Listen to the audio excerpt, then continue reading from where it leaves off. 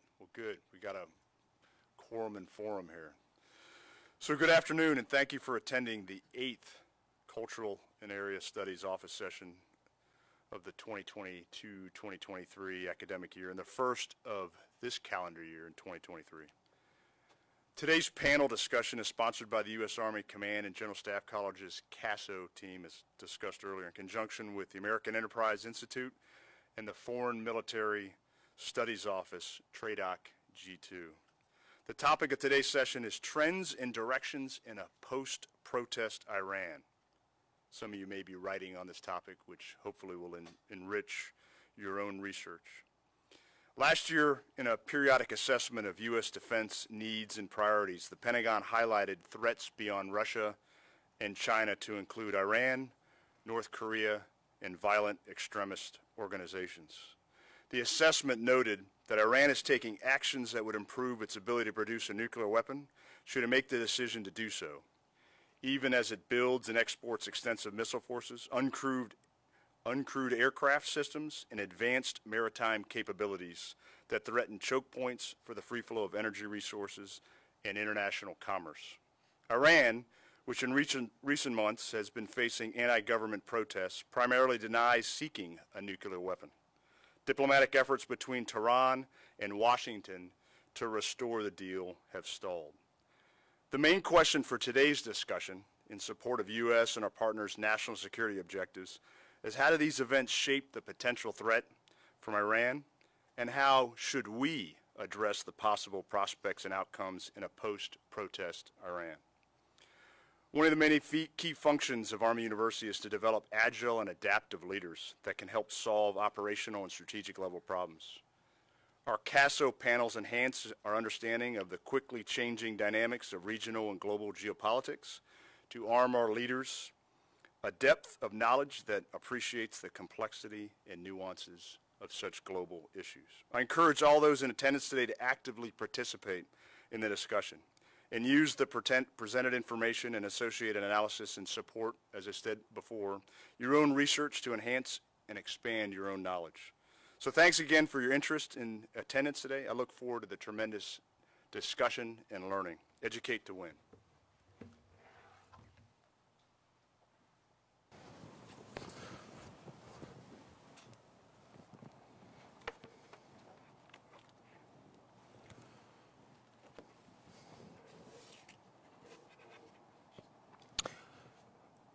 Thank you, sir, for your support.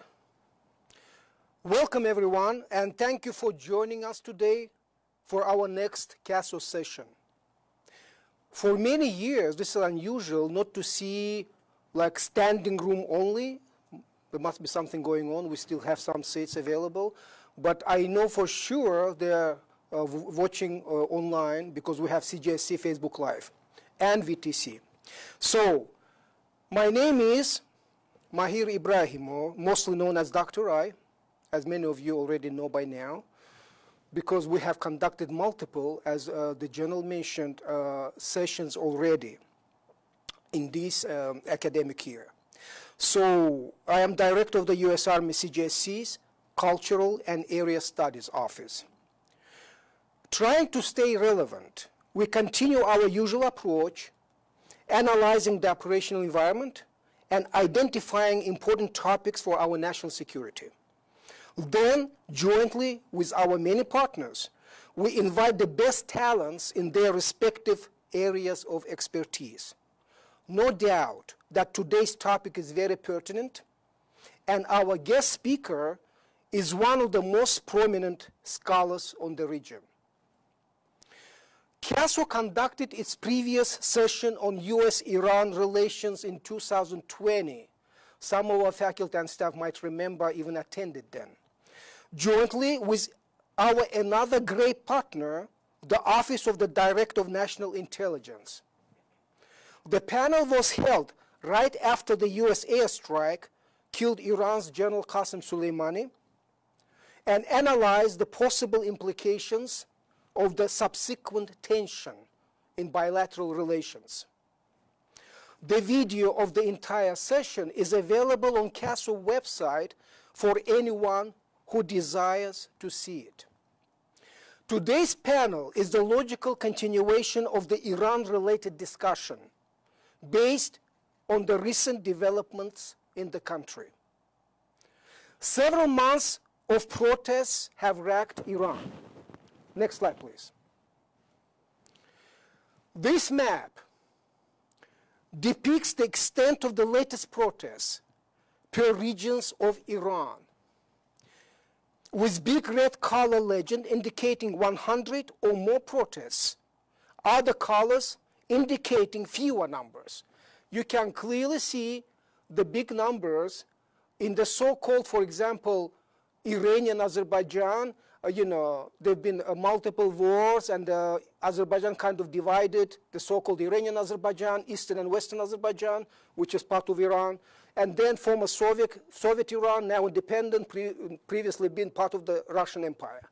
So, and the Kurdish areas, the biggest, looks like, according to this map, biggest protests, 100 or more.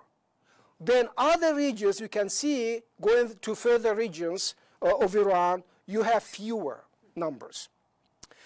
So, as you can see, the scale of the protests are not even close to the scale of the mass protests in Iran in 1978-79, for example, which brought together Iranians across many different social groups and had effectively overthrown the government of Shah Mohammad Reza Pahlavi then. Does that make sense so far? Okay. Today's session will draw upon the history of Iranian protests to explore government strategy, how protests might end, and examine how these protests differ from previous experiences. While the protests have challenged the regime, they still lack a cohesive leadership. Like the architect of the Islamic Revolution in Iran, Ayatollah Ruhollah Khomeini in 1979 revolution,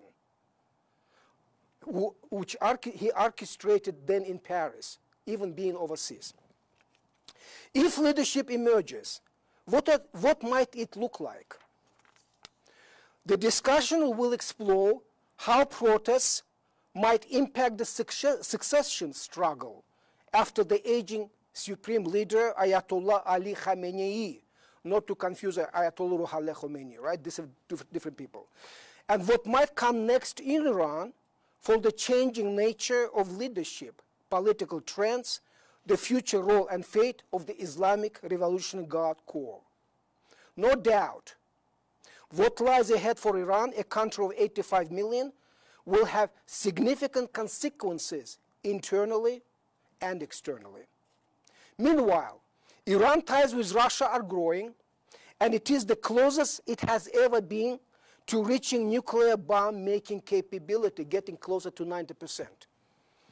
Reportedly, Iran's armament industry was preparing a shipment of Fateh 110 and Zulfiqar missiles, two well-known Iranian short-range ballistic missiles capable of striking targets at distances of 300 and 700 kilometers, which Russia might use in Ukraine. The US and Western officials identified specific Iranian drones, such as Shahed 136. Shahed means from Persian witness, not to confuse with Shahid, which is martyr, right? So that Tehran had supplied to Russia. Shahed 136, designed and manufactured by Iranian Shahed Aviation Industries, sometimes called kamikaze drones, because they are designed to crash into their targets, can deliver explosive payloads at distances of up to 1,500 miles. Iranian technical advisors have visited Russian control areas to provide instructions on operating the drones. Next slide, please. This map is an example of Russian attacks on Ukrainian infrastructure. You can see, according to the legend, right? Very active hostilities are going on in Kupiansk region of Ukraine, for those who have been to Ukraine before, and other areas, right? So, so the target were military and other targets by the Iranian drones, often repainted and rebranded as Russian Geran-2 drones, in Russian Geran-2, right? So the main approach has been mostly under General Sergei Sirovikin, the previous overall commander of Russian forces in Ukraine, to launch the wave of relatively cheap Iranian drones against Ukrainian targets.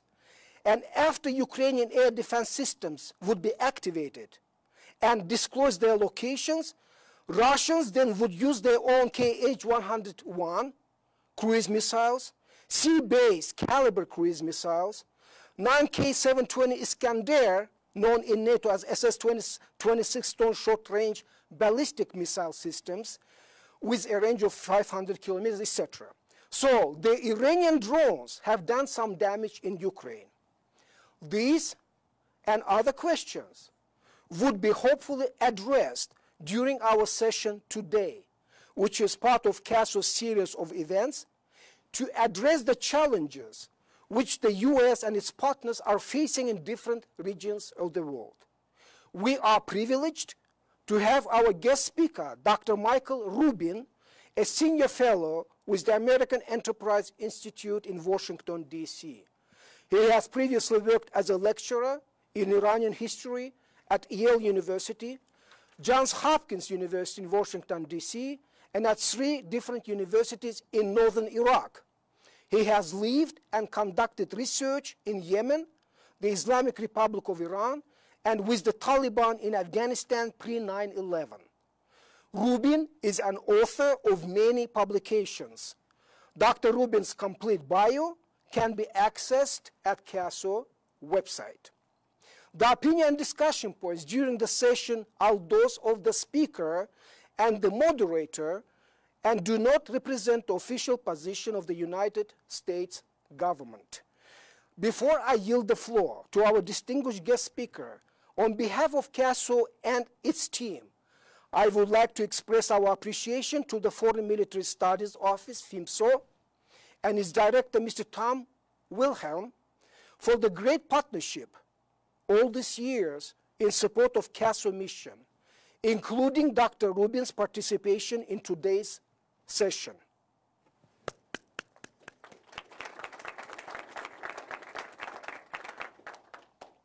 Next slide, please. So with this, I would like to yield the floor to Dr. Michael Rubin, who will speak for the rest of the first hour or so, followed by a questions, answers, comments session for the remaining time. Dr. Rubin, the floor is yours. Thank you very much. Just to interpret what Dr. Ibrahimov just said is, if you like what I have to say, we should all be grateful to CASO for putting this together, but if you dislike what I have to say, the blame is on Tom Wilhelm from the Foreign Military Studies Office. I also want to thank the General for having me here. For those of you that don't know the Foreign Military Studies Office, it puts together foreign language speakers to do translation and analysis of some of the stories that we believe to be important that don't necessarily make the Western press. And so I've had the honor to be following the Iranian drone development for well over a decade, looking at the Islamic Revolutionary Guard Corps papers and so forth. And it's all on the app. It's all unclassified on the APAN system. If you just look up FIMSO, it's a real treasure that you have here at Fort Leavenworth. So I want to thank everyone for making possible my time here today. Now, there's an old Russian joke about the difference between an optimist and a pessimist. The Russian pessimist is the one who says, you know, things are so bad right now. They couldn't possibly get worse. War, the economy, the environment, public health. It's just never been so bad. And the Russian optimist is the one who said, no, no, no, it can always get worse. So today I'm going to speak on the Iran file as a bit of an optimist. Now, I'm a historian by training, and my critics would say that means I get paid to predict the past, and I only get that right about half the time. But my goal today is to look at how history informs us, to look at some of the issues relating to what's going on in Iran, and I'd argue some of the trends which might illustrate themselves through understanding the history of Iran as to what could possibly happen worse. I certainly don't have the crystal ball, but what I want to try to do is focus some attention both on the different directions in which Iran could go, and as important, oftentimes for consumers of intelligence, even though this is all at an unclassified level, but I used to work in the Office of the Secretary of Defense. Don't worry. The biggest lesson I learned there was that PowerPoint is the work of Satan. So I'm not going to do that. But as consumers of intelligence, we tend to focus on what it says. Just as important is to understand the holes in the intelligence and to understand how what we don't know, even 40-plus years after the Islamic Revolution, can shape our policies moving forward. So next slide, please. Now, back when I was in graduate school doing Iranian studies, myself and the other guys and gals doing Iranian studies would sometimes go out for drinks on a Friday night, and we'd try to see who could name all the leaders of Iran going back 2,000 years. So Ali Khamenei, Ruhollah Khomeini, Mohammad Reza Shah, Ahmed Shah, Muhammad Ali Shah, Muzaffar al-Din Shah. None of us got married till we were in our 30s, believe it or not. The point of this, however, is that Iran has a near contiguous history that goes back more than 2,000 years. It would be a mistake only to start analysis of Iran and the Iranian problem set today with the Islamic Revolution in 1979.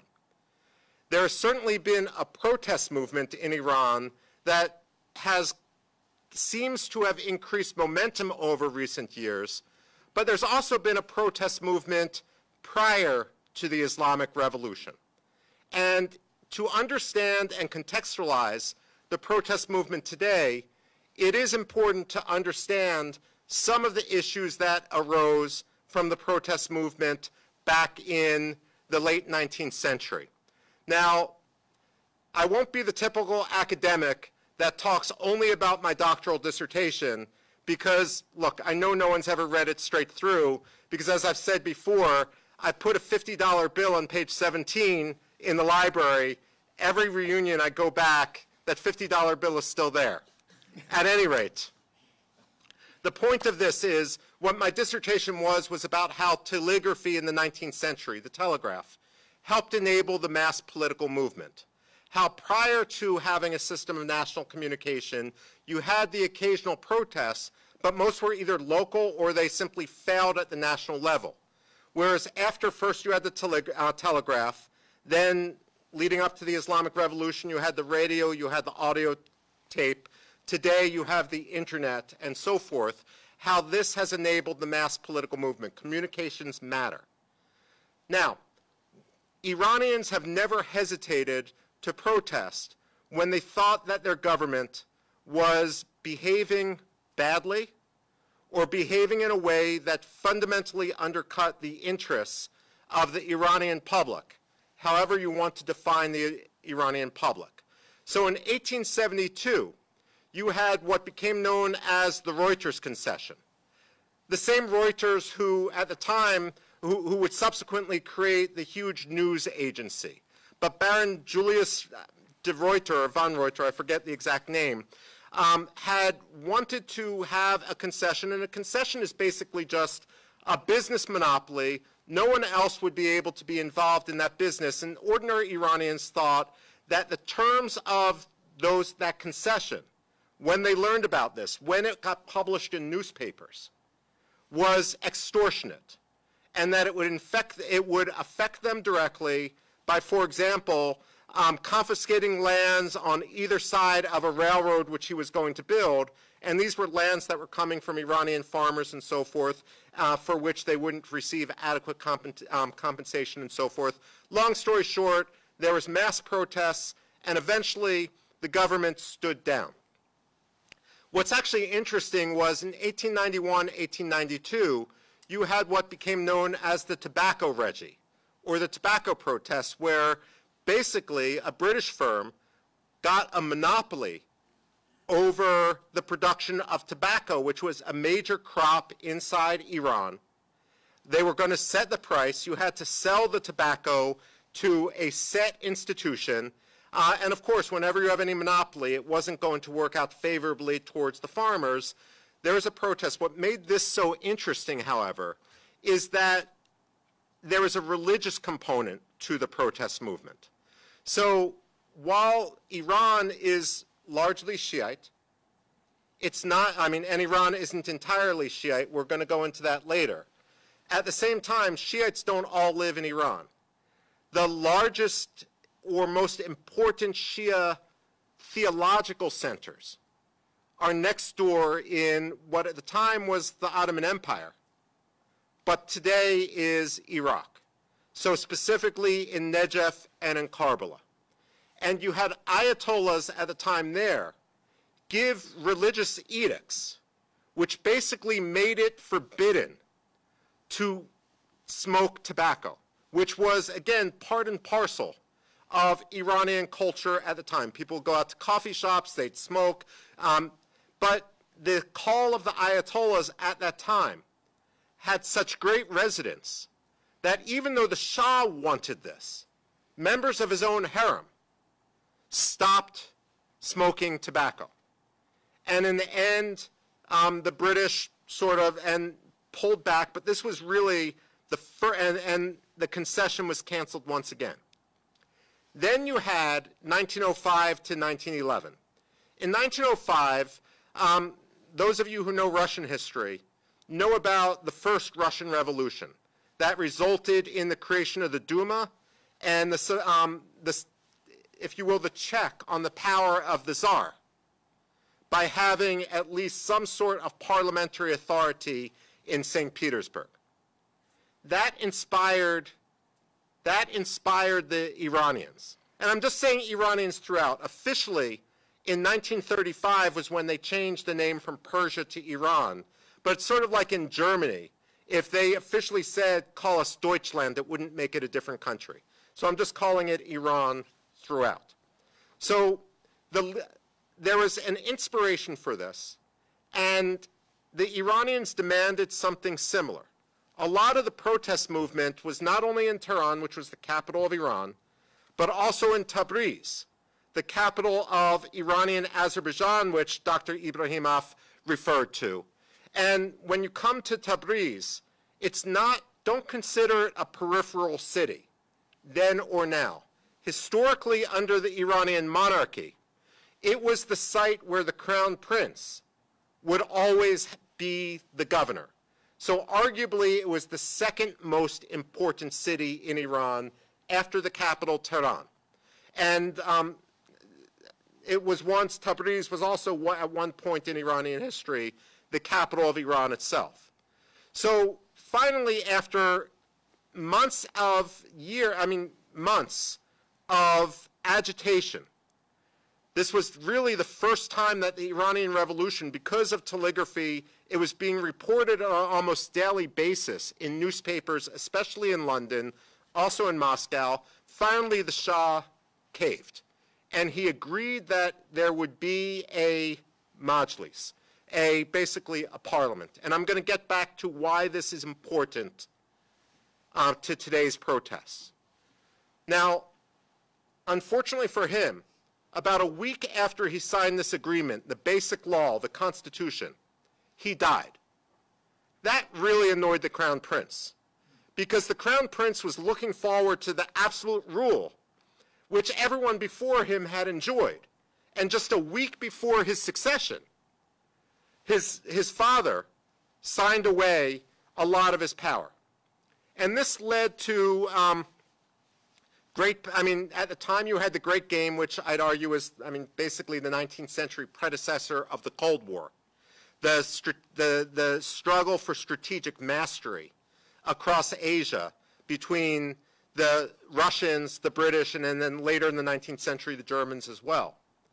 And so you had the Russians sort of help support the new Shah, Muhammad Ali Shah, whereas the constitutionalists had the sympathy or the support, to some extent, of the British.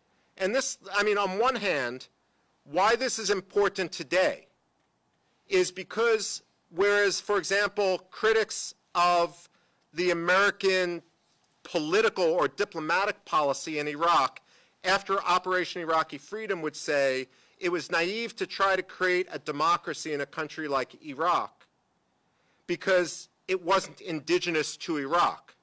Let's put that debate aside for a second. Actually, let's put that debate aside for the length of the panel. When it comes to Iran, the Iranians will look at this period in the first decade of the 20th century as showing that there is actually an indigenous example of some sort of democracy inside Iran. This is before the Shah, post-1950s, became as autocratic as he came. There was actually a period where you had a constitutional monarchy, if you will, a very weak one, but enough for a precedent. At the same time, many Iranians will look back at this, and this is really part of the core, if not the core, of the suspicion that on a very popular level, ordinary Iranians have towards the Russians, that the Russians are always trying to exploit them. Indeed, the whole reason why the Iranians turned to the Americans shortly after this point in time was to try to extricate themselves from the debt diplomacy that both the Russians and the British had engaged them in. They saw the Americans as disinterested in politics, a neutral party. Of course, with time and with the Cold War, we proved them wrong. But at the time, you had that dynamic going on. And by the way, this dynamic now plays into the Iranian sort of tilt, if you will, towards China, as they're always looking for a party which is strong enough to stand up to those parties they see as exploitive, but at the same time they hope will stay out of their domestic politics. So you had other sort of revolutions, more local, some political, but the big one that is the cause of that overthrew the Shah was what happened in 1979. Actually started years before. Now, one thing, I say this as an academic, I want to put a cautionary note on. When it comes to the books that have been written about the Islamic Republic, it's important to understand the origin of those books. Think in your own lifetimes about the Arab Spring just 12 years ago. When the Arab Spring happened, it surprised almost everyone. And most of the people who said that it didn't surprise them, they knew it was coming all along, are dirty, stinking liars. But when the Arab Spring happened, and it surprised them, you had a lot of publishers go to academics to say, explain this. We want to commission a book. Get it out as fast as you can.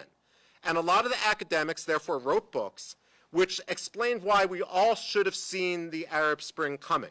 It was the natural outcome of the dynamics at the time. The same thing is true when we look at the Islamic Revolution. People didn't really see it coming. But after it happened, hindsight is always 20/20, and a lot of academics, Nikki Keddie, for example, who wrote Roots of Revolution, or Ervand Abrahamian, who wrote Iran Between Two Revolutions, argued that this was the natural pinnacle of Iran's political evolution.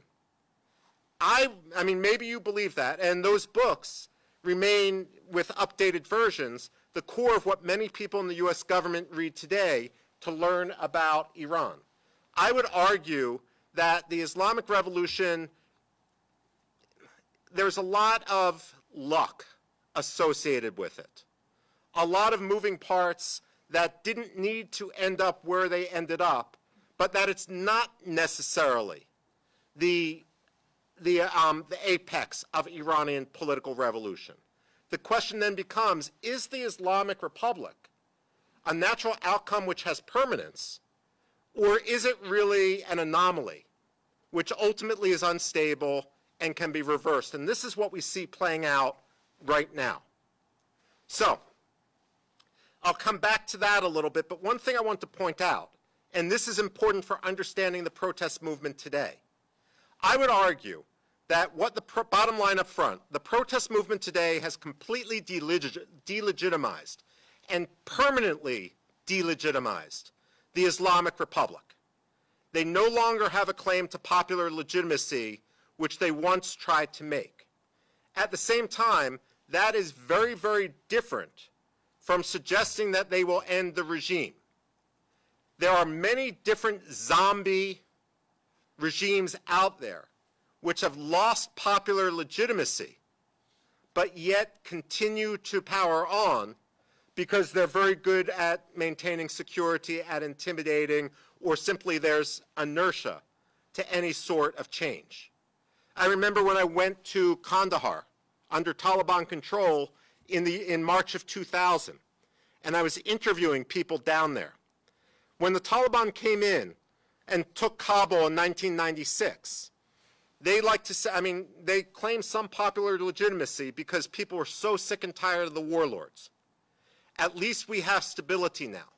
And when I interviewed people, they said, look, that may have been true for a little bit, but now they're just as bad as the groups that came before. There's different factions within the Taliban. They're being exploitive. They're attacking people on the streets. We no longer look at them the same way. And I remember talking to some women. And what they had said, this was near Mullah Omar's house in Kandahar at the time, that if 500 of us stood in this square and all took off our chadors, our niqabs, the regime would come crumbling down. And I said, why don't you do it? And they said, no one wants to be the 100 women who are killed doing it. I mean, it's not all about popular legitimacy. Oftentimes it's the guys with the guns that matter. So that's just a cautionary note. The other cautionary note I want to say is that when the revolution happened in 1979, Ayatollah, I mean, it was amazing from a historical standpoint, especially before the age of social media, because you had a full 10% of the country take part. Historians estimate that only 1% of Americans took part in our revolution back in the 18th century. And only 2% of Russians or Frenchmen took part in, respectively, the Bolshevik Revolution, or I'm out of chronological order, the French Revolution. 10% is an amazing figure. Ayatollah Khomeini achieved this by telling people uniting people in what he was against the Shah. He was very circumspect about what he was for. He was for an Islamic democracy. What does that mean? No one knows. At the same time, he would give interviews. I'm not interested in personal power, he told, I think, Associated Press. Well, that's all well and good until the revolution happened. Now, I was in Iran during the 1999 student protests. That's when I was doing my PhD work in the Iranian archives. I went in first in 1996, then I went back in 1999. They used to call me Pasari Shaitani Bozorg. If any of you are Persian speakers, it means son of the great Satan. At any rate, in 1999, you had Mohammad Khatami, who was supposed to be a quote-unquote reformist. Bottom line up front, I look at any of the elected Iranian offices as window dressing, as an elaborate game of good cop, bad cop. All the real policy is determined by the unelected bureaucracy that descends from the supreme leader himself, and that includes all the security forces. What happened, students were protesting the closure of a newspaper, peaceful protest. They went back to their dorm. That night, their dorm was attacked by plainclothes security forces. They actually defenestrated some students. Don't often get to use that term unless you're talking about Prague. They defenestrated some students in the center of Tehran, and the smashing heads led to a reaction that led to the largest demonstrations in Iran in more than 20 years, nationwide demonstrations. Then in 2001, you had a diaspora Persian language broadcast from Los Angeles.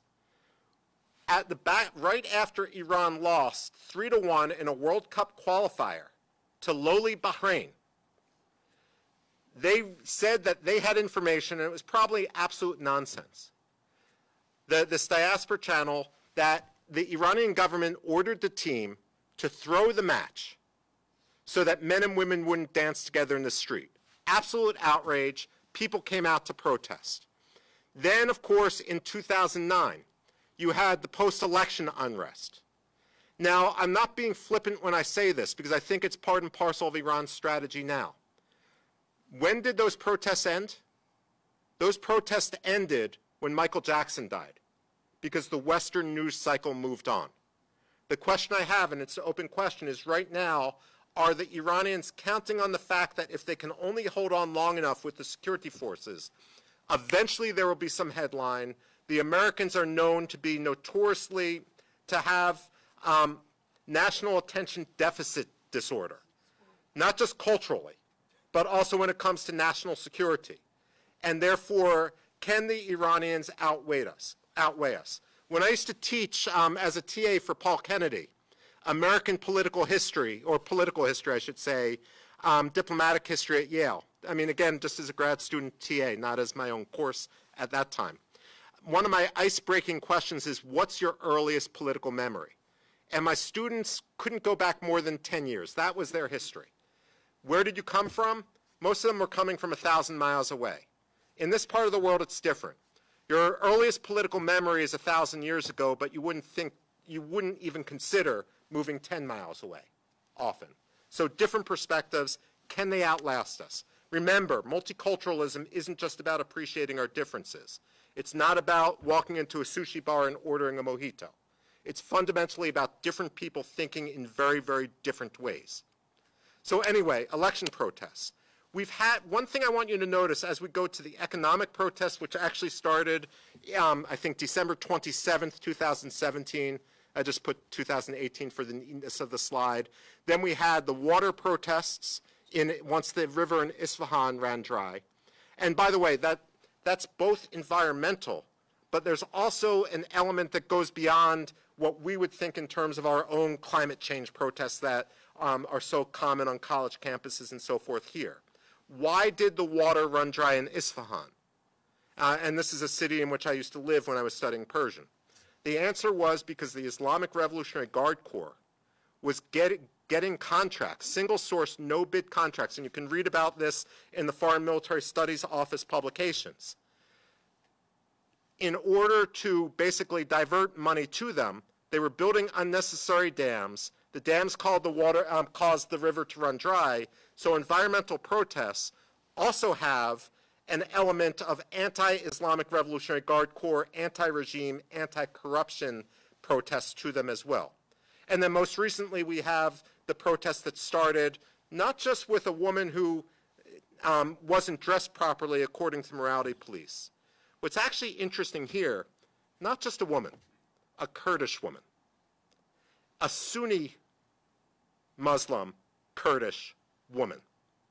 And why this is important in the current dynamics is while Dr. Ibrahimov said that these aren't like the 1979 protests, what makes these different from some of the protests that have happened in the years since 1979 is you really have ordinary Persian nationalists, including in the capital Tehran, joining in with what might otherwise have been marginalized just as a minority, a sectarian and an ethnic minority issue.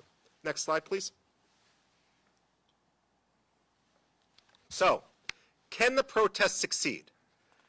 Again, bottom line up front, the reason why I'm optimistic in the old Soviet sense is I don't see any common platform. It's all well and good to argue what you are against, but is this a case of herding cats when it comes to trying to unify people around any particular figure or any particular platform? Mahsa Amini, who was the woman around whom people rallied, is dead. She's a martyr. She's not someone living to whom people can rally around. There are some people outside the country, but Iran is a huge bureaucracy. Even in the peripheral areas, I mean, Iran used to use voter turnout as a sign of their legitimacy, and I fully agree with Dr. Ibrahimov. You can't, I mean, I've always found it ironic that in the United States, on CNN or Fox News or MSNBC, whatever your flavor is, you have talking heads who will go over minutiae of what the political polls or the exit polls mean and say and whether we should believe this or believe that. And yet, as a country, we're so often willing to take at face value the statistics which are provided by Iran, by China, by Russia, what have you. So just a cautionary note on that. when I talk to Iranians, especially in the Kurdish areas, what they will say is they have to vote in order to qualify and keep their civil service jobs. What they will often do is, and they will get their national ID stamped, even though that's not an official process, to prove that they voted. And then they will spoil their ballot. So number one, the issue isn't voter turnout. It's number of spoiled ballots you need to look at. Second of all, most of our journalists, when they go, sit from Tehran, and specifically they sit from northern Tehran, from the Everton. That's like opining on what's going on in Leavenworth, Kansas, from the Upper West Side of Manhattan. So again, some cautionary notes on just understanding Iran, but I don't see any particular figure here. Now, what don't we know? Within our intelligence, one of the big factors would be, I would argue, and this is one of the reasons why I always oppose this notion that we could have reformism, the Mohammad Khatami model, triumph in Iran. Because the difference between the Iranian army and the Islamic Revolutionary Guard Corps is the Iranian army is charged with territorial defense. The Islamic Revolutionary Guard Corps is charged with defense of the revolution, which means the enemies could be external or they could be internal. Now, we always talk about hardline, and they exist basically as a Praetorian Guard. You're not going to have reform muddle through reform if these guys are going to prevent it. Now, a few things we don't know about the Revolutionary Guard. We always talk, and you've probably heard, people talk about hardliners versus reformers when it comes to Iranian politics. By the way, in Persian, you don't use the term hardliner, you use the term that translates to principalist. Those who abide by the principles of the revolution. It's an important distinction, which I can get into offline. At any rate, we say that guy's a hardliner, that guy's a reformer. Personally, I see it as good cop, bad cop, but put that debate aside. Within the Islamic Revolutionary Guard Corps, what are the factional divisions? The Islamic Revolution happened, we're coming up on 44 years ago. 44 years ago. What is the factional division within the Revolutionary Guard? Now, RAND Corporation at unclassified level has done some speculation about this faction or that faction. One thing we don't know enough to say this person belongs to this faction, that person belongs to that faction. Now, at the same time, in 2007, Saddam Hussein was dead, the Taliban were pushed back, the Israelis were a paper tiger, and I'm quoting the Revolutionary Guard now. The Americans can't do a damn thing. That's the slogan they would use. Therefore, the biggest threat to the regime would come from inside Iran rather than outside Iran. So what they decided to do was rearrange the Revolutionary Guard to put one unit in every Iranian province, 2 in Tehran because Tehran is so big. The question then becomes, and this is also an unknown, are the units, the provincial units of the Revolutionary Guard, staffed by natives of the provinces in which they serve? The answer to that indicates whether ideology trumps kinship if given the order to fire on the crowds in the street. And again, we don't have a sense of that. We know that the Guard isn't homogenous, and Iran is a conscript society. If you're going to be conscripted, you might as well join the Revolutionary Guard. You get additional privileges. You have, and again, no moral equivalence here, you get better benefits than the Iranian equivalent to the GI Bill. You get more rationed gasoline and so forth. So you have that. But at the same time, you can go into the Revolutionary Guard bubble when you're about 8 or 9 years old. They run the equivalent of evil Boy Scout after-school programs. And they run universities. Again, in Foreign Military Studies Office publications, we've talked about the universities which the Revolutionary Guard run. And so if you go in when you're 8 years old, are you indoctrinated? One of the reasons why the former president, Mahmoud Ahmadinejad, had gained so much analytical attention wasn't just because he was such a colorful figure with his Holocaust denial and all of that, and threatening to burn the world and that sort of thing. It was because he was the first president who came from a Revolutionary Guard background, and therefore he was seen as a window into the thinking of ordinary Revolutionary Guardsmen. So, we've talked about, could the Revolutionary Guards fracture? Is there any unity to the protest movement? Who opposes change? And this is one thing that also, I mean, you can see parallels to here, perhaps, with our experience in Iraq. And again, without going into the polemics, just analytically. There's a large debate with regard to this notion of de-Baathification, about extricating or banning office holders who were in the highest tiers of the Ba'ath Party, but at the same time, the Iraqis, or some Iraqis, got a little bit enthusiastic and used it to purge even more people. Iran is a huge bureaucracy. I mean, being a civil servant, it's like Cuba or Iraqi Kurdistan. It's, I think, more than 70% of the people are on the government payroll. So if you have external operators, the son of the former Shah, for example, or I'm forgetting her name, but the woman journalist who was famously, they tried to kidnap her, ship her to Venezuela from New York, from Brooklyn. Those are external people. If you're a bureaucrat, if your main goal is to feed your family, are you going to feed your family if you worry that you're going to get purged in your job? Is there any consensus from Iranians outside Iran, who I would argue oftentimes are in groups, they're just 40 men in a newspaper who have delusions of grandeur, 40 generals for every private, versus some of the people inside? How do you capture the civil society? How do you convince them that the change isn't going to hurt them?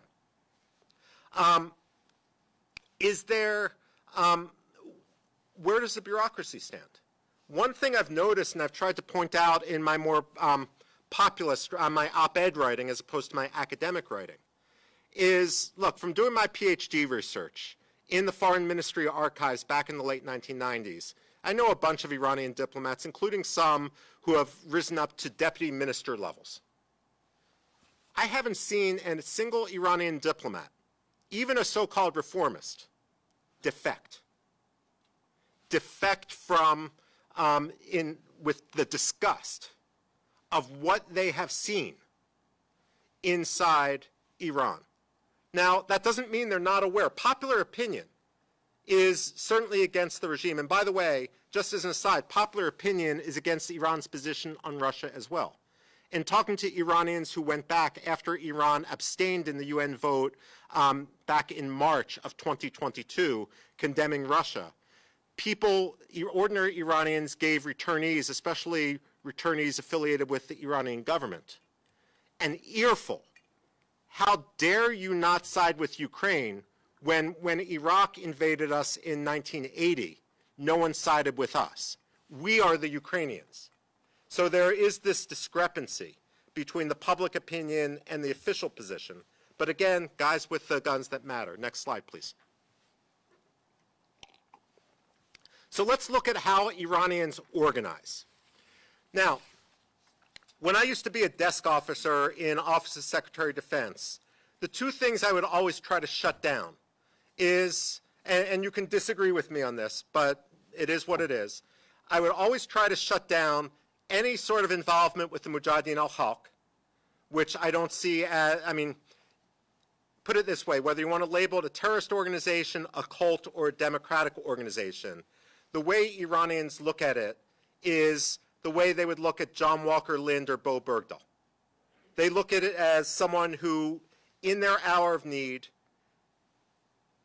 made very wrong decisions. In the case of the Mujahideen al-Haq, it was siding with Saddam Hussein after they were purged.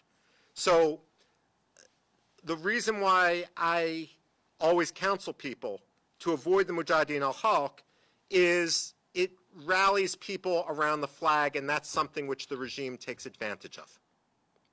The other thing I always try to caution people about is any sort of belief that we should play an ethnic card in Iran. Iran is an ethnic, diverse country. It used to be about 50%. Now it's probably closer to 60% of the country is Persian. The rest is of of ethnic minorities.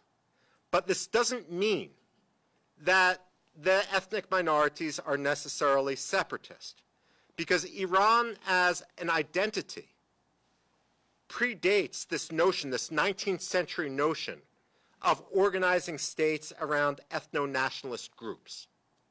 So Germany and Italy may have formed around Germans and Italians. France among the French, and we can look at various issues.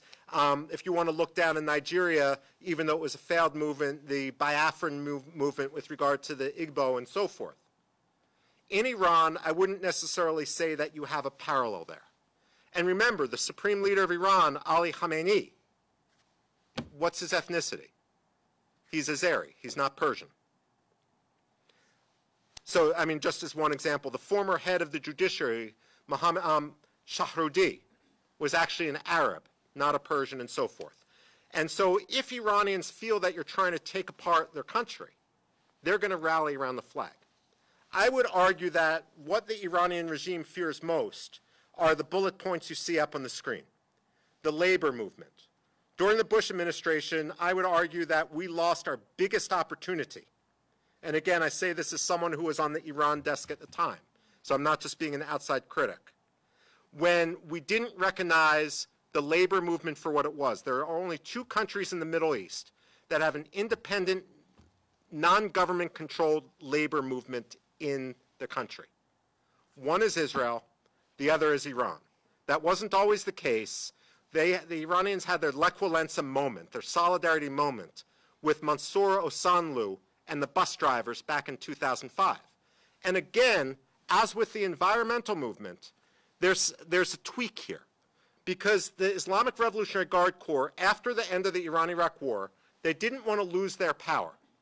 They didn't want to simply go back into the barracks. So without moral equivalence, they took their equivalent of the Army Corps of Engineers and went into the civilian economy.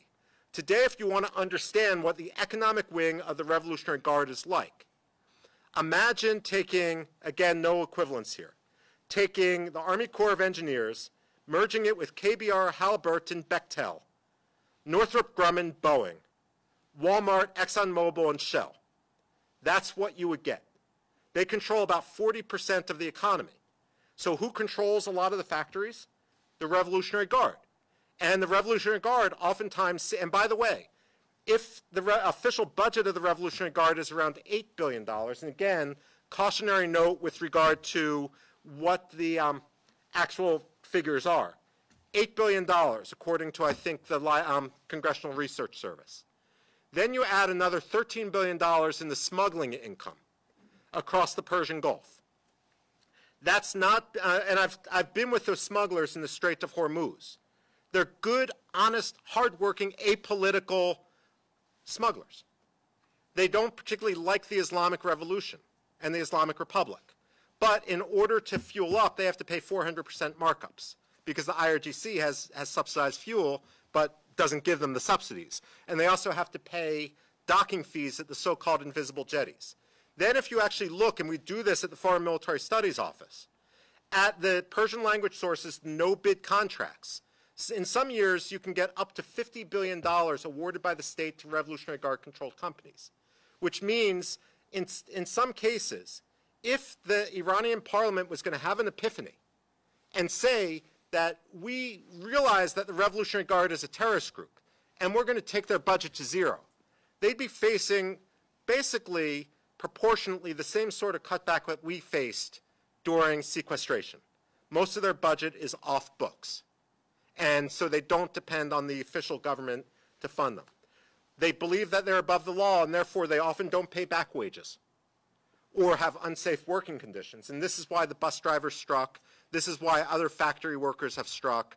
This is why you sometimes see union activists marching with signs in Tehran, forget about Palestine and think about us. So you have the labor thing. You have the environment, and we already talked about the water issue, and in the back you see Asula, which is one of the biggest polluted areas near where the Iranians have a major refinery. And then we most recently have the water issue, the women issue. What's similar between all of these? They're all movements that can unite Iranians across socioeconomic class, across ethnicity, and across religion. This is why you see the Iranians, the government, and for that matter, you see them going after activists from these organizations or these demographic subgroups, the women, or you see them going after sports stars because they're afraid of anyone who could become a symbol. And this long predates the current sort of protest movement we have now. Next slide, please.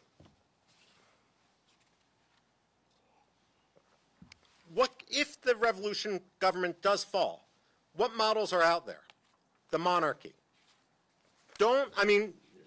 Being in the United States, we might have a cynical view of monarchs. After all, we may see them as ahistoric, a throwback to the past.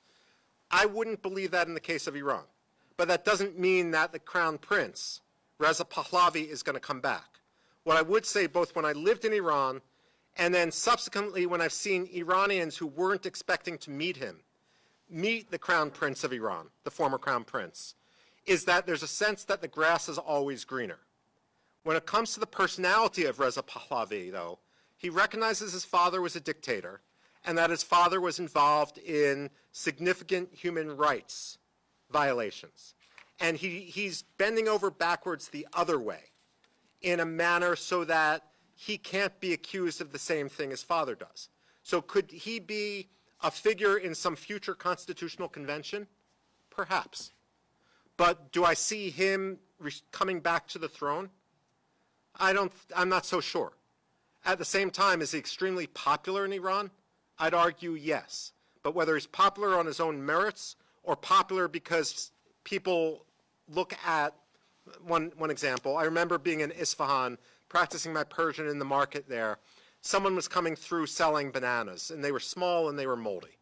And the storekeeper I was chatting with, having tea with, said, "Oh, my Shah, back when I was a boy, the bananas were like this, and they only cost 1/10 the price." You have that sort of dynamic. What about federalism versus central control? Here you have a number of different issues. Federalism, if you have different provinces and you have different ethnic groups, could you have the Kurds go free? Could you have the Azeris create their own sort of statelet? Could you have a model, for lack of a better example, of something like Ethiopia, which actually does have an ethnic federal model to it? And look where that's left Ethiopia today, when it comes to the Tigray, when it comes to the Oromia, and so forth. What about the historical, if you will, stigma of federalism? What was the first crisis of the Cold War? It was, and I'll be wrapping up soon, the first crisis of the Cold War, it was the Azerbaijan crisis, where the Soviets refused to withdraw. So if you're going to try to go in your own ethnic provincial way, does that have the stink of foreign influence? Are you going to be accused of that, of being in the service of foreigners? The same thing goes with the Kurds. The same thing goes with the Baluch. The same thing goes with the Arabs. At the same time, what about central control? If you have central control, what happens along the periphery? Constitutional republic, you already have some sort of precedent for this. Liberal democracy, look, that's what I would wish for Iran. But then this goes back into the issue of the Revolutionary Guard. If they have 40% of the Iranian economy, tens of billions of dollars, if the supreme leader's own financial network is worth over, according to many estimates, $100 billion, what's going to happen to these guys? If you are a Revolutionary Guardsman, if you're the head of the Revolutionary Guard, are you going to willingly give up your wealth and your power and your access to resources? This brings us to the sort of next slide, the messiness of succession. We haven't had a succession in Iran in more than 33 years. You see in the background the funeral of Ayatollah Khomeini. There was actually a heat wave going on during his funeral on June 6, 1989. The quip on the streets of Tehran was, the man was so senile he forgot to close the door on the way down. Khomeini had appointed Khamenei, the current supreme leader, who's now, 83 years old. He's a cancer survivor. He's partially paralyzed from an assassination attempt. Even if I don't want to be one of these think tank guys like with Hafez al-Assad who predicted for 30 years that he's going to die, and when he died said, you know, I was right all along. But the fact of the matter is, octogenarian ayatollahs don't have a long lifespan. So what makes this protest movement different is you have a delegitimization of Iran at the time where you could also have a vacancy, a void at the top. Now, number one, first transition in 33 years. Khamenei was a compromise candidate. But do you have another compromise candidate? You didn't have all these multi-billion-dollar empires back then because the Iran-Iraq war had depleted everyone's reserves. So you have that problem. Then you have everyone who we haven't even imagined. If you only have one transition every 33 years, and being on top can mean sitting on top a $100 billion empire, are you going to just take, I mean, are you going to play the lottery and look, if worse comes to worse, you end up in Qatar, you end up in Dubai, you end up in Venezuela or Moscow? I mean, could we actually see a civil war? Now, I'll get to just one little side note before we get to the civil war scenario. We think of the supreme leader, first you had Khomeini, then you have Khamenei. There's nowhere in the Iranian constitution that says you have to have a single supreme leader. You can have a council of leadership. And if you have a council of leadership, what's that going to do to the political dynamics? When al-Qaeda leader Osama bin Laden was killed, you had Zawahiri being appointed next, but then you had all the regional wannabes in Yemen, in Algeria, in Pakistan, all of whom sought to stage tremendous attacks in order to prove their mettle. Could you have a dynamic like that when it comes to Iran's supreme leadership if you have a council? Now, one thing which has been brought to my attention by some of the intelligence services, the Arab intelligence services in the region, because, of course, this is their biggest problem set. When, for example, 2 years ago, Sultan Qaboos died in Oman, for reasons that may be obvious to any of you who follow Gulf politics, but aren't politically correct to say here, he didn't have any children. So according to the Omani law, within 48 hours, there had to be a council would form, and they had to choose a new sultan. And they chose, I guess, his cousin Haytham. Now, Iran, by law, has a process. You have an assembly of experts. It chooses someone, basically, who becomes the new supreme leader. Nowhere does it actually, in the Iranian constitution, attach a timeline to that process. So if you're the Revolutionary Guard, are you going to prevent the assembly of experts from actually coming to an agreement? And I think now it's got 88 members. Do they even matter? Because what we found out in 1989 when Khomeini died is they're basically a coffee klatch, where you had this consensus and this politicking behind the scenes. Now, civil war. What happens in a civil war? I would argue, next slide, please, that if you have a transition in Iran, the supreme leader dies, the first thing that will happen is you will have many of the provincial units are going to prioritize securing Tehran over securing Sanandaj or Mahabad or Zahedan or any of these peripheral cities.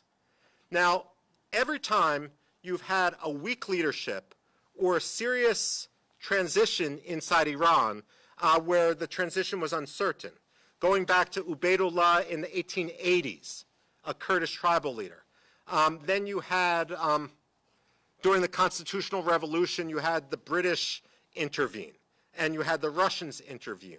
You had World War I, you had Gilan's uprising. You had Mahabad in Azerbaijan, the Kurdish Republic in Azerbaijan back in 1946. You had the Islamic Revolution where, again, the Kurdish areas became a bloodbath. You have the vacuum along the periphery. What makes this different this time? Could it be that you have states surrounding Iran which all have an interest and are going to interfere? You have the Pakistanis who might interfere in Baluchistan.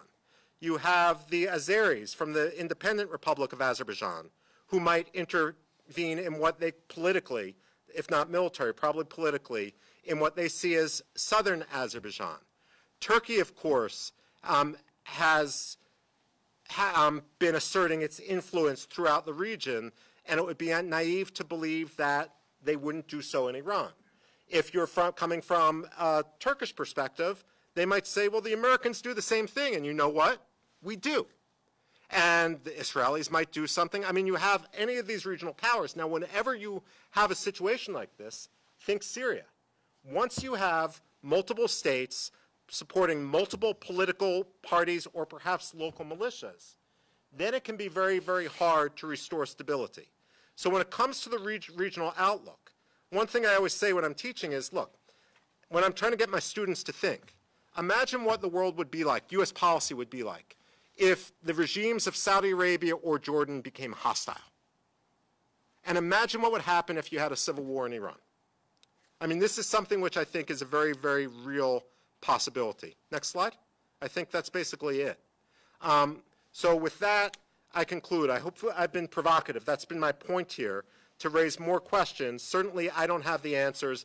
What I would actually argue as an area studies expert and someone who's been working for 30 years, anyone who does say that they have the answer is either arrogant or foolish. If there was a magic formula to our policy, we would have discovered it already. And the fact of the matter is, there's not. So with that, what I'd like to do is turn the floor back over to Dr. Ibrahimov, Dr. I, so that we can have some Q&A and some discussion. Thank you. Thank you, Dr. Rubin, for the great presentation, as was expected.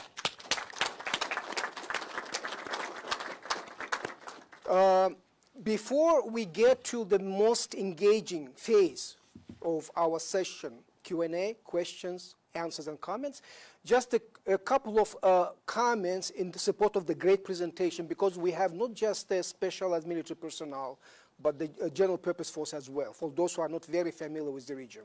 So, several things were mentioned. Mullah Omar. Mullah Omar was the spiritual, is still spiritual leader of the Taliban. He actually created the Taliban. So, and he was killed in 2013 by the US airstrike. So that's one point, which Dr. Rubin mentioned. So now, the second point is about Tabriz. And somebody can ask what the Baku vis-a-vis Tabriz. So just to remind our audiences that there have been multiple wars between the Russian Empire and the Persian Empire. As a result of those wars, 2 agreements were signed between the Russian Empire and the Persian Empire by the name of the geographical places, the so-called Gulistan Agreement and Turkmenchai Agreements, 1824 and 1828. As a result, what you have now effectively between 20-30 million ethnic Azeris living in the northern provinces of Iran. If you can very quickly display that the map which I had before, I can show it.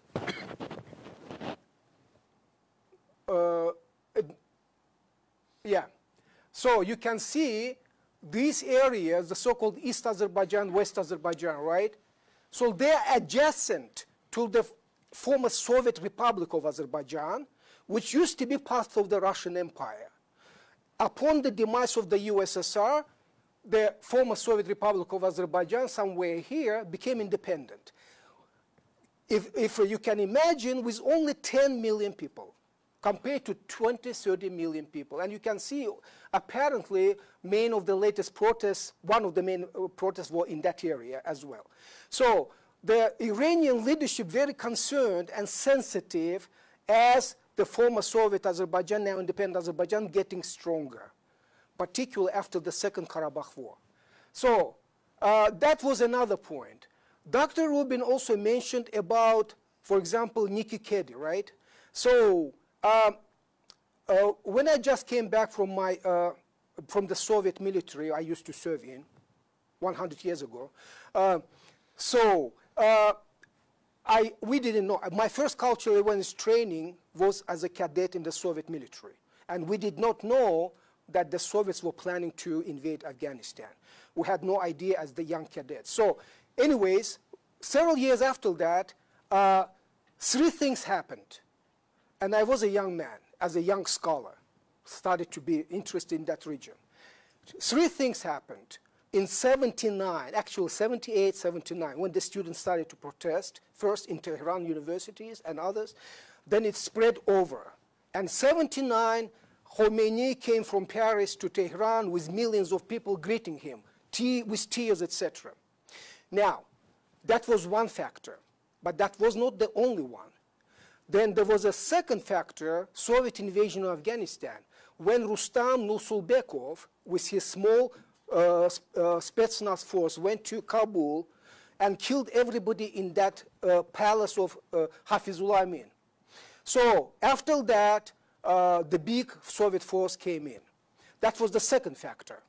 And the third factor, as a result of the Islamic Revolution, and again, as a result of this invasion, activation of Islamic organizations around the globe, and beginning of the Mujahideen movement within Afghanistan against the Soviets. It was military and geopolitical trap. So these three factors was called by the scholars at that time, including Nikki Keddie, Janssen, Dekmetjan, Yap, as the so-called Islamic revivalism.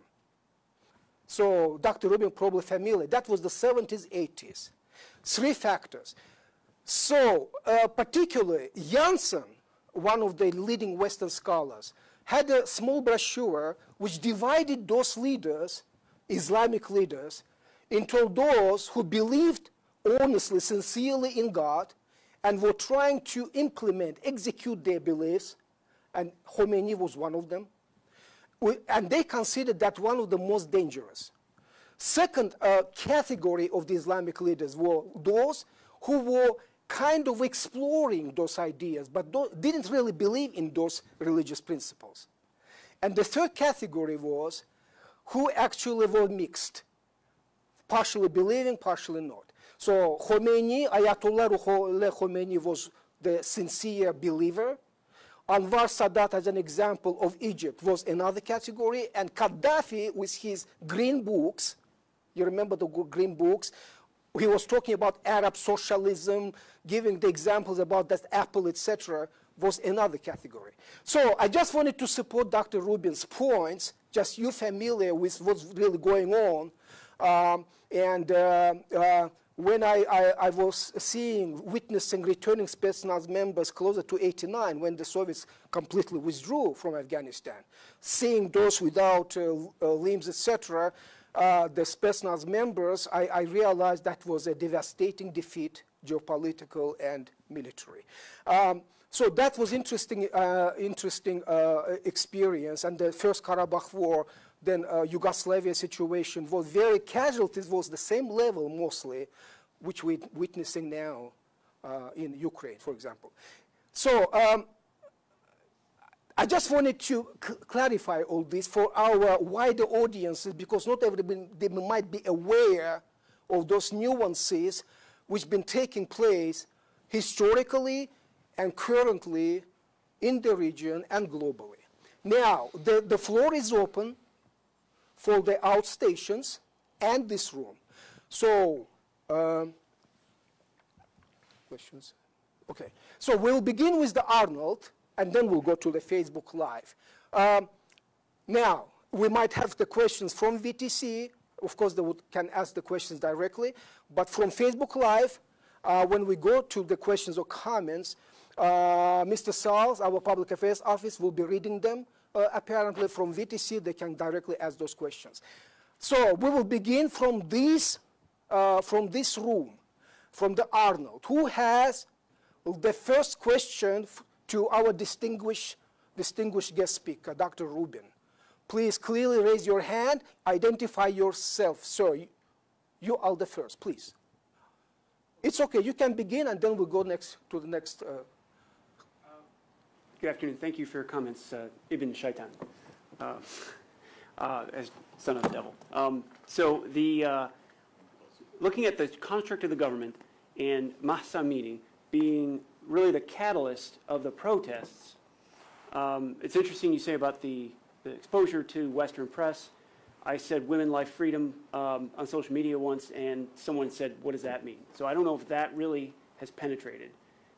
They know that there are protests. But if that's the catalyst to these protests, is it really that the people are upset largely by the incompetence of the government, the ability to not have a stable economy, or to have water and irrigation problems and food production problems and irresponsible government? Is that a bigger issue? And if it is, can we point to just one responsible party for the construct of the government? Or is this very widespread? Is it a stable control, or is it fragile?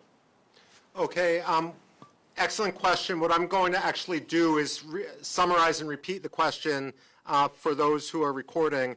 But basically what you said, sir, was that we had at the outset Mahsa Amini, the slogan Women, Life, Freedom, that sometimes it seems that that slogan is more popular outside than inside. And when we actually look at what's going on inside, that is there any sort of one factor, one institute or one person that seems to be responsible for the dire situation, or the complaints, against whom the complaints of the Iranians gravitate? You said it much more eloquently than I'm repeating it. With regard to everything that's going on. And I would argue, first of all, it's a great question. Second of all, the common thread is corruption. When it comes to arresting someone for having bad hijab, showing too much hair, or in the case of Mahsa Amini, it was actually her blue jeans were considered to be too tight. What actually happens, because I saw some of these checkpoints when I lived in Tehran. I was warned about them if something had been set up as I was walking to public transportation and so forth. The women I was walking with, who were also students, would be warned, get your hijab in order, that sort of thing, by people whispering under their breath as they walked up the street. When they arrest you, if they can force you into their vehicle, into their van, it becomes a shakedown. And so this is where the dress code morphs into corruption. If they can get you, instead of just slapping your wrist, or if you can't get away, you actually get pushed into their van, then you go to the police station, and then usually it requires a bribe to get you out. Now, in this case, it was the arbitrary brutality of the regime that led to this woman's death, but the whole episode is also symbolic of corruption. The same thing is true with the water and the irrigation projects running dry. The same thing is true with the unmitigated pollution and so forth. The answer to your question, though, is it's broader than just one institute. It's just morphed into the regime, whether it's the supreme leader, whether it is the Revolutionary Guard, whether it's this person or that person. There's been public pronouncements of exposures of corruption. Persian is one of the largest blogging languages, and unlike Arabs or Afghans, for example, when you do political polling, when we were there, it's a lot of snake oil. The contractors would ask them a lot of gamesmanship. They're just telling us what we want to hear, or telling us something because they think they might get something from it. Iranians tend culturally to be much more cosmopolitan, and you can get much more of both a straight answer and criticism of the government. The government has simply lost its legitimacy. The key point here, however, is years ago we did polling, where you take every telephone exchange in Tehran, you randomize the last 4 digits, so you get a good cross-section of neighborhoods. And you do a lot of economic questions, and like professional pollsters, you ask the same question multiple different ways. You do the statistical analysis, the number crunching. What you get at the time was 10% of the Iranian public really believed in the Islamic Revolution, the so-called hardliners, principalists. Another 15% thought that the revolution was a good thing, but it's gone astray. It needs to be fixed. These are the so-called reformists. The other 75% were completely apathetic. They don't think the revolution could succeed. That doesn't mean they're revolutionary, because last time they had a revolution, they had a war that killed 1 million people. And so this is why the Iranian government hopes that they can maintain a zombie regime, because people are afraid of change. But one other interesting factoid here is you've had a revival of Zoroastrianism inside Iran, which is, of course, the major pre-Islamic religion. If you guys know from the story of Jesus, the gift of the Magi were Zoroastrian priests. At the same time, you've had a strong uptick in conversions to Christianity. I'm not talking about our Christianity, as the Iranians would say, the Syrian Orthodox, the Armenian Orthodox. I'm talking about more evangelical Christianity. And that seems to be a blowback reaction to the association of the religious leadership with corruption. In fact, when it comes to ordinary Iranians describing their religion, I wouldn't say that they become unreligious, but they oftentimes talk about, in Persian, the word is dini khodiman, my personal religion, which they mean to differentiate themselves from the state-imposed religion. I'll try to be more succinct in future questions. Thank you, Dr. Rubin. Is that answers your question, sir? Yes, that's very well done. Thank you, sir. Thank you for the great question. And if not, we can the follow great up afterwards. answer. Of course. Yeah. Yeah, and another thing, just real quick, I forgot, it was mentioned Mujahideen al-Khalq, right? Again, for the GPF forces who are not familiar. So they've been, as Dr. Rubin mentioned, fighting on the Iraqi side against Iranian government at the time. So when I was in Iraq with the U.S. Army, Camp al-Ashraf, that's where they were based during Saddam Hussein, and then they were relocated, right, from Iraq somewhere. So that was very radical oppositional kind of group. I believe they even were put on the list of terrorists. They've been removed. Removed already. So that's about that. And okay, so the next question from let's go to Facebook, and then we can go to the Arnold. To the Facebook, please. All right, thanks, Dr. I. Elias Yosefi from Oklahoma asked, what is the lingering impact of the 1953 coup d'etat on democratic aspirations of the current protest? It's a great question. I would actually argue, first of all, this is a case of perception trumping reality, because by the Iranian Constitution, it actually wasn't Mossadegh who was in the right. It was Mossadegh who was supplanting the Iranian Constitution. He wasn't the head of state. The head of state had the ability to dismiss parliament. It had been done many times before. Mossadegh refused to go. This is why at the time, if you read Kermit Roosevelt's memoirs of the time, and Kermit Roosevelt, of course, was one of the CIA officers who was instrumental in this operation, it was called the counter coup at the time. And if you look at the Shah's memoirs, My Answer to History, there's a chapter called The Red versus the Black. The red were the socialists, the black were the religious authorities. And one of the ironies of this is that the current religious class in Iran were co-conspirators in that counter coup because they were afraid of the socialists at the time. One of the other ironies of history is, remember, the Americans, along with the British and the Soviets, had occupied a good chunk of Iran during World War II to supply a back-channel trade route. And you'd think that the Iranians would be more upset by that physical occupation of their country than by what happened in 1953.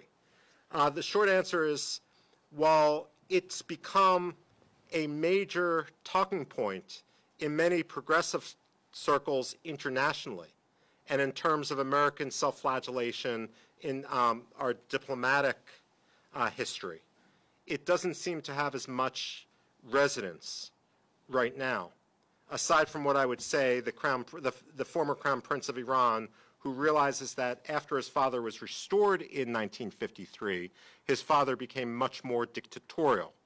And so you have an indirect reaction to that. Great. Thank you very much for the great answer.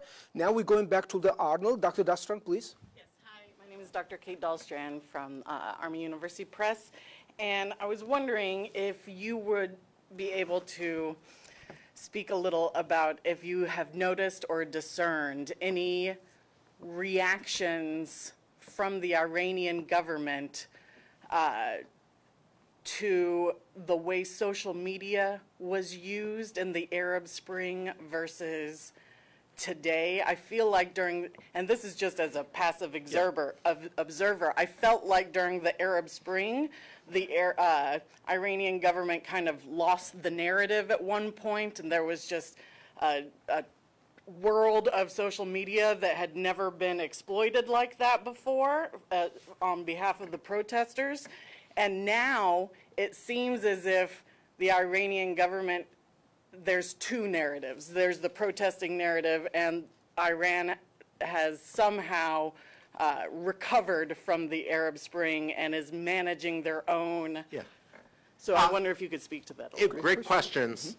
And by the way, if anyone wants any clarification on anything I say, on the slides, it had my contact information. I'm willing just to address questions that way as well. The question basically was looking at the use of social media inside and the Iranian reaction to the use of social media, the creation of multiple narratives and so forth. Excellent question. It gets right to one of the fundamental counter-protest strategies. First of all, I can't resist but put on my historian cap. The constitutional revolution couldn't have happened without the telegraph. The Islamic Revolution couldn't have happened without audio cassettes and radio. The Iranian government is very, very aware of its own history and very, very savvy at the need to try to control communications. So too is the opposition. And so it always becomes a battle about whether the government is better at smothering fires than smothering embers, than the opposition is at fanning the flames. When it comes to social media, we see the Iranians have been very, very good, and I have a book chapter on this for some other outlet and so forth and go into detail, but a few things. First of all, the Iranians started to get savvy on this in 1999, after the student uprising. I should say that also culturally speaking, Iranians tend to be much more permissive of technology than many of the other peoples around them. So it was less than a decade after we built a telegraph between Washington, D.C. and Baltimore that the Iranians built a telegraph across Tehran. And likewise, while Saudi clerics were saying that television was the work of the devil, the Iranians were setting up television stations all over the place. And the same thing, the Iranians were the second country in the region after Israel to permit the internet. What the Iranians have tried to do is slow down the internet at times of protest. But the government has tried to slow down the internet. The Iranians are very good at VPNs. The same thing has been with regard to control of satellite television. One of the disadvantages, the advantage of having a huge bureaucracy is that you employ a lot of people so they're not on the streets and they're dependent on your regime. The disadvantage is when you try to have a pronouncement like no satellite televisions, and when you have satellite dishes which have shrunk so that you can hide them, you know enough people in government that if you get caught with a satellite TV, you can have someone do the equivalent of fixing the ticket, like we might have once done in the old days. And you might still do if you're in Chicago. Sorry.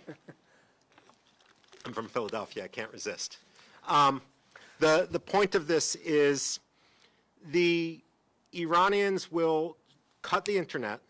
It's a question whether they can cut the internet for very long. One of the differences between Iran and Ukraine when it comes to a technology like Starlink is that Elon Musk could get Starlink up in Ukraine, aside from Crimea, because the Ukrainians were very permissive and were able to bring in, were very willing to bring in the receivers and so forth. Getting the receivers into Iran is the difficulty. That said, you have certain areas like Dubai, which play it both ways. And the Iranians are limited in their ability to retaliate against Dubai itself, as opposed to United Arab Emirates. Dubai being the city, United Arab Emirates being the country. Dubai is one of the Emirates in the United Arab Emirates. Because they have so much money tied up in Dubai that there's a limit to any sort of violent action they can take inside that city, city-state, without losing tens of billions of dollars. Other ways the Iranians are trying to crack down, if I may. In 1999, they learned that if they bash heads, that the reaction can be severe. So they've slowly gotten into facial recognition software. Instead of cracking heads or defenestrating students, you take their pictures, and then 3 weeks later in the middle of the night you arrest them. Now you don't try to arrest everyone. It's psychological intimidation. What you do is you arrest someone, maybe you give a few people now, they're doing this more, the death penalty, and you hang them publicly. Or maybe you give them a 30-year sentence, but after 6 months you let them out on a furlough. And someone who's been in Evin prison for 6 months, suffering this torture, this rape, male or women, it doesn't matter, abuse, doesn't come out the same person. You bring them out, they go home for the weekend, they get a nice home-cooked meal, grandma comes over, all their college friends and high school friends come over, and then at the end of that weekend you have to go back to prison. And that's the way the Iranians will try to signal to the wider public that if you cross a line, this is what will happen to you. Instead of trying to punish absolutely everyone, you make a few examples, and then you give them these draconian sentences. You don't always carry them out so that they have the sword of Damocles hanging over their head. So you have the communications. Sorry, one other aspect, and I'm sorry to ramble on, and again, this is something which the Operational Environment Watch from Foreign Military Studies Office has covered. While on one hand, the Iranians will try to outlaw certain social media platforms like Twitter, back during 2018, during the economic unrest, it was actually kind of interesting that security agency affiliated accounts were circulating pictures of people in the demonstrations and trying to crowdsource through Twitter the identification of some of the perpetrators they couldn't otherwise identify because their face was covered. And so this is also an acknowledgement that even when they outlaw certain platforms, that these platforms are extremely widespread and sort of like with a nod and a wink. I remember, again, and I'll end here, just about 4 months before the Syrian civil war broke out, I was in Damascus in, I think it was Kfar Sousa, which is a neighborhood of Damascus where the security agency is. And I was at an outdoor cafe smoking shisha with friends while a football game was on, a soccer game. And people were on their phones looking at their Facebook page, which was completely illegal. But this is in the heart of sort of the security establishment bubble inside Damascus at that time. The official narrative versus what people do, even within official circles, are two very different things. Sorry, rambling answer to a question. That answers your question, Dr. Dasra. Absolutely. Great question, and as always, great answer. So we're going to the next question. Sir, please introduce yourself. Ask your question, please in English. Lieutenant Colonel Doctor, thanks for your time. I'm going to try to surmise in 10 seconds or less all the different themes that we talked about, social media, nation-state actors. But really, has there been a potential of political miscalculation within the region by these nation-state actors influencing or playing this provincial kind of role play to antagonize these protests to the point where we're kind of backing the Republican Guard into a corner as they're developing nuclear weapons and potentially causing a regional instability to the point where we're going to draw in other nation-state actors, U.S., Britain, and Russia themselves. I'm curious on your point of view or any studies of where this paradigm could actually be going. Okay, first of all, I'm not going to repeat the question because I see they turned your microphone on for the question itself. For point number one, I haven't seen any indication of foreign elements being involved in the current protests. This was a spontaneous outbreak of unrest. In fact, if anything, the outside force, especially Western elements, have been sitting on their hands so as not to feed the conspiracy theory that the West is involved. Now, separately, and this involves Iraq, but when I was in the Pentagon in the run-up to the Iraq War, we had a parallel to this debate about whether we could support certain forces, whether it was wise or not, both with regard to Iraq and with regard to Iran. And you can imagine at the time it broke down differently between the State Department, the CIA, the Defense Department, and so forth. But what the core of the argument was, does it really hurt to support other groups? Does it really stigmatize them if the regime they're fighting against is going to stigmatize them anyway with this claim? If we're so afraid of stigmatizing them, could the people that we're not giving assistance to, instead of creating an even playing field, could we put them at a disadvantage?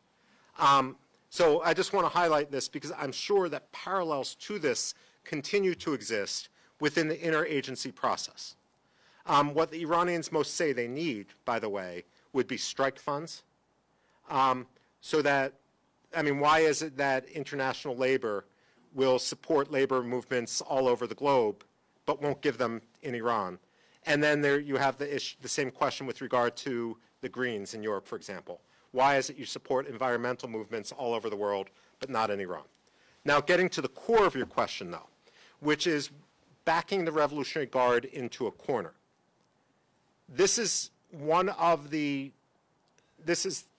elephant in the room. First of all, if Iran develops nuclear weapons, it's not Iran's nuclear weapons program. The question is who's going to have command, control, and custody of it. And so then you have the Islamic Revolutionary Guard Corps, and while we've talked about the factional division within the Revolutionary Guard, you're likely going to have a special unit that has been particularly ideologically vetted for their loyalty to the ideology. Then you get a situation where we tend to want to believe that revolutions can spin themselves out.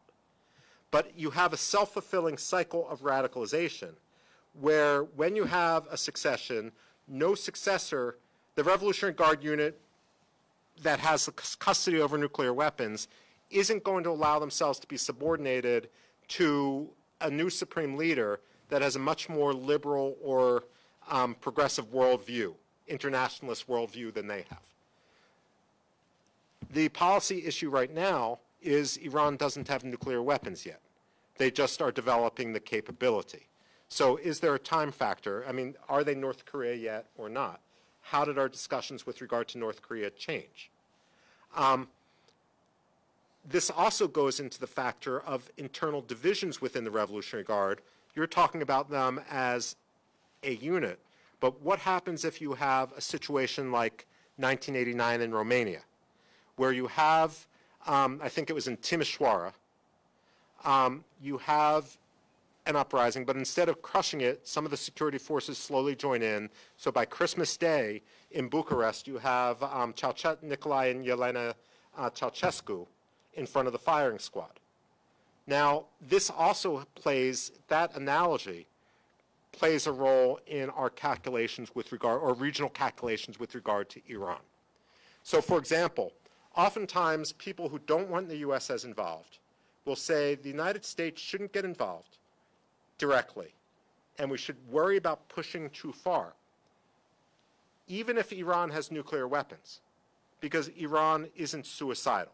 They know that if they use those nuclear weapons, the laws of deterrence mean that they wouldn't end happily.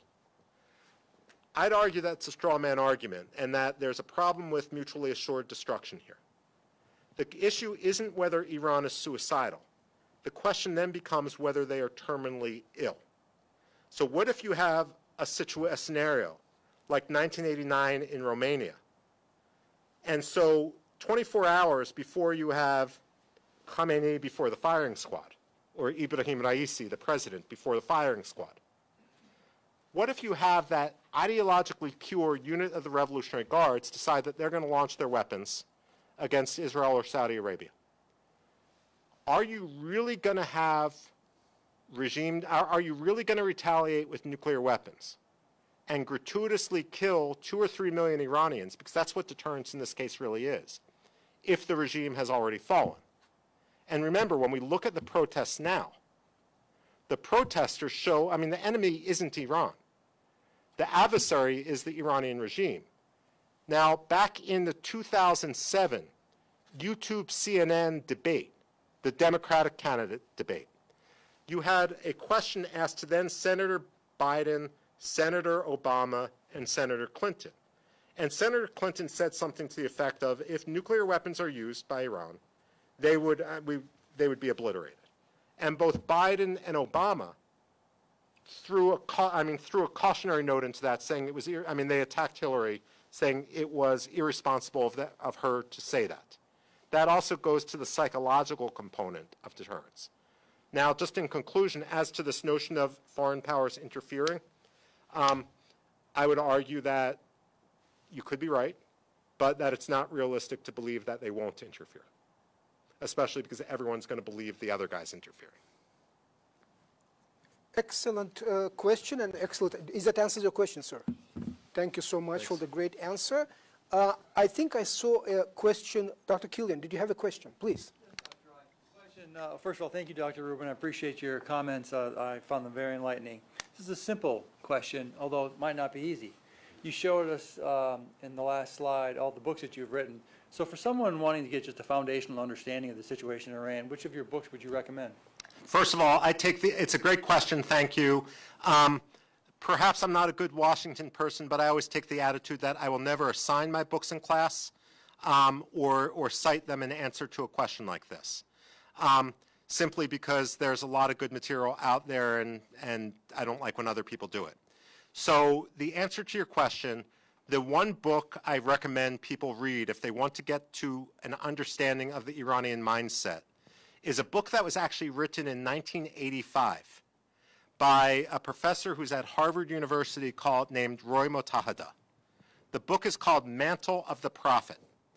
And what it is, it's a narrative that it's the story of a 3-year-old who starts in Quran school and rises through the ranks to become an Ayatollah.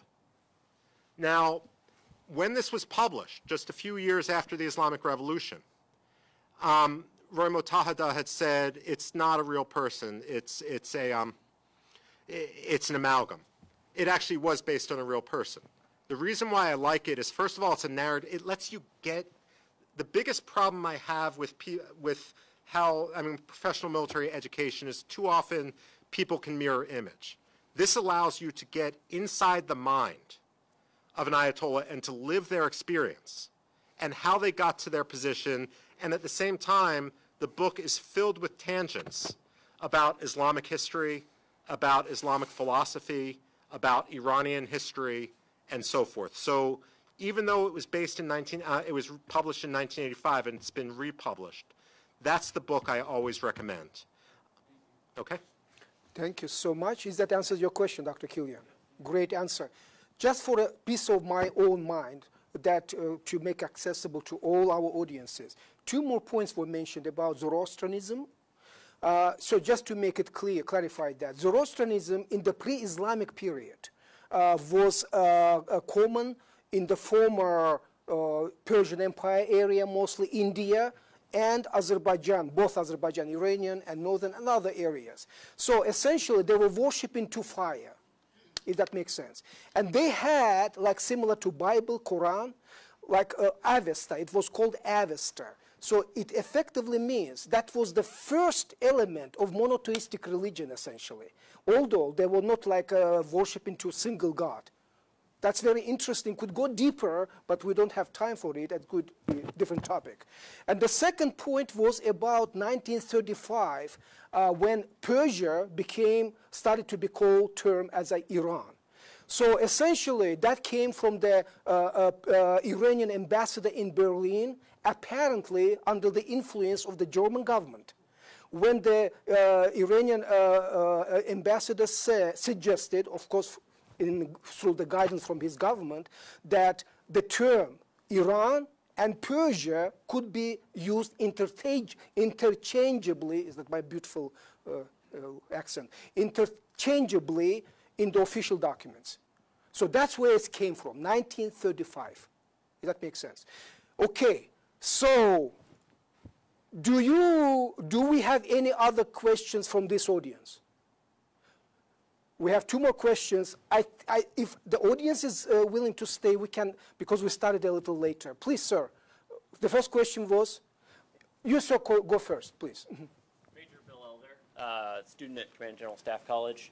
How is the history in Iran taught? So you talked about the revolutions and the history of those. Is that history repressed or modified in some way that's impacting how Iranians today are going about the protest activities? Okay.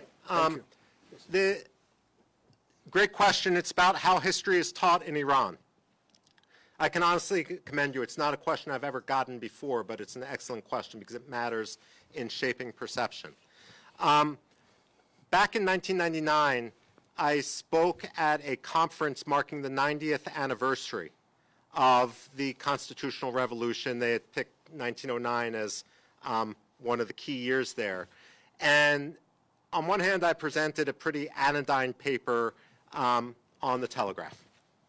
On the other hand, I sat there as a historian wondering why the heck they were having this conference. And it seemed that their goal was to try to suggest that the root of the Constitutional Revolution was actually the ulama, the religious clergy, as opposed to the liberal nationalists. So it was their way of trying to, if you will, hijack history. Now, when it comes to these specific protests, I don't see anything in particular coming through. What I would say that Americans don't fully understand, I was asked before about I guess online, about the 1953 counter coup, the brouhaha with Mohammad Mossadegh. If you flip the question as to what really causes anti-Americanism in Iran, it's multifaceted, and it comes into play with your question. Number one is, and this extends to Iraq and some of the sensitivities the Iraqis have. It wasn't Mossadegh, but in the late 1950s, especially in the 1960s, you had a lot of American businesses come in. Pepsi Cola, Bell Helicopters, and so forth. And anyone working for those businesses had negotiated basically the equivalent of diplomatic immunity for themselves.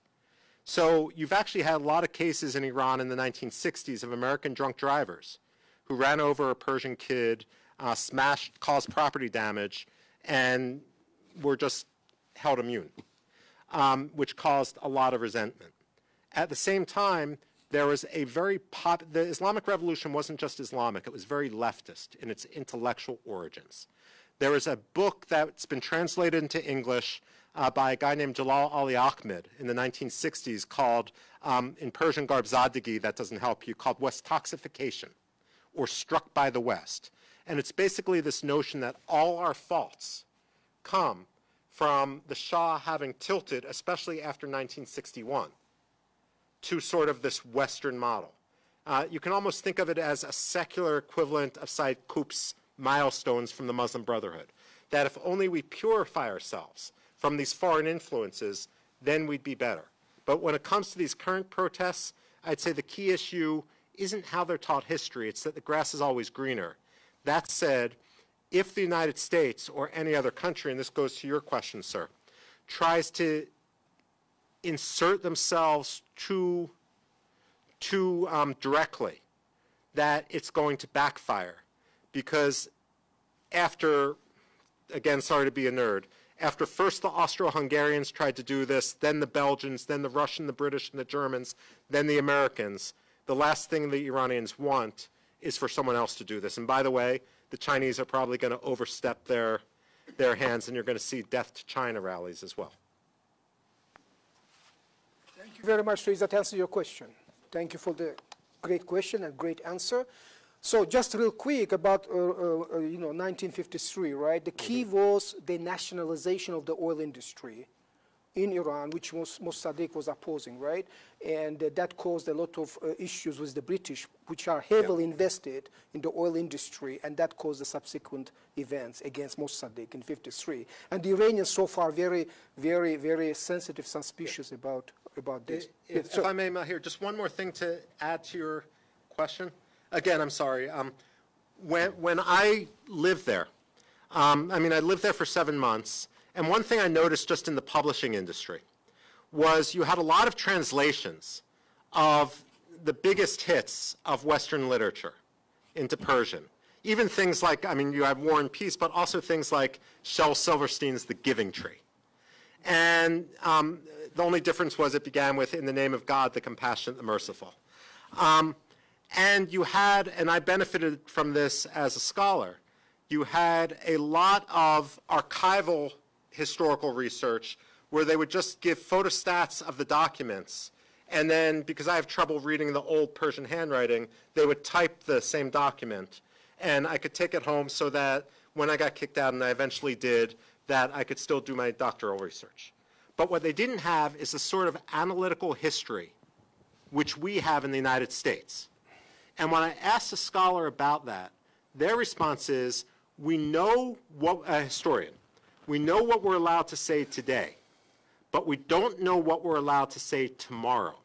Therefore, we're going to be very careful about whatever literature we write, whether it's fiction or whether it's historical, to make sure that we don't put anything on paper which can be held against us 10 years from now. So it's created a very skewed manner of publishing inside Iran. Sorry, a little aside. Thank you very much. So I think it's, we had one more question, right? But I think it's a good time to wrap up the session. Okay. So thank you so much, Dr. Rubin, for the great presentation, and thank everybody for the great engagement for the Arnold and our outstations. We really appreciate always this great knowledge by the scholars like Dr. Rubin. We would like to acknowledge that. Thank you. Sir, would you like to have any final remarks? Thanks. Thank you so much. Hopefully it was useful for everybody. Thank you. Looking forward to seeing you next time.